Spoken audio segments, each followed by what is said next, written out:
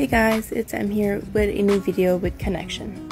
Today I'll be explaining to you guys how to be a good ally to the 2SLGBTQIA+ community. There are 7 main ways to being a good ally. Now I will explain to you guys each of these in more depth. The first one is to obviously educate yourself.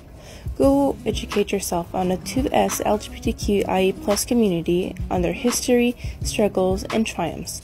There's always something new to learn, and there are many resources to learn from, like Génicidem, Transcririn. If you go on a Connection website, we have lots of resources, and also on the Government of Canada website. 2. Stand against discrimination and erasure is to speak out online or in person about it. Call out others that say discriminatory comments and actions. There is a lot of misinformations and stereotypes and misrepresentation that can cause this. 3. Confront your own prejudgments and biases. Be willing to face your own discomforts of addressing your own shortcomings. Reflect on your own assumptions and judgments and work on them to correct them. 4. State and ask pronouns. Get into a habit of stating and asking your pronouns, especially when meeting new individuals.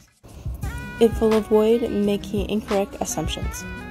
5. Be open-minded. Listen respectfully to stories and experience of queer individuals. 6. Don't assume. Don't assume to know someone's gender or sexuality.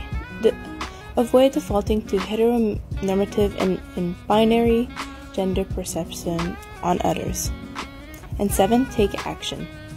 Taking action is sharing information about politics, donate to charity,